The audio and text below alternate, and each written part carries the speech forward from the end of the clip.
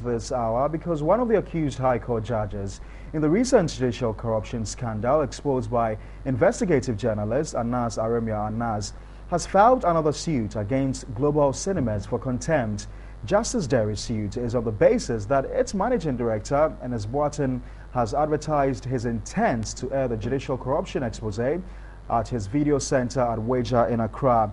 Now, according to an application for committal for contempt, Justice Dery insists that although he has several suits pending at both the fast-track High Court and the Supreme Court, Enes Boateng on Wednesday advertised in the Daily Graphic his intent to screen the video. He has sued the manager of the Accra International Conference Center, Kofi Appiah, for contempt of the court after the video was screened at the facility. Now, Paul Jerry wants the court to punish them because, in his view, their conduct is calculated to bring the authority of the law into disrepute.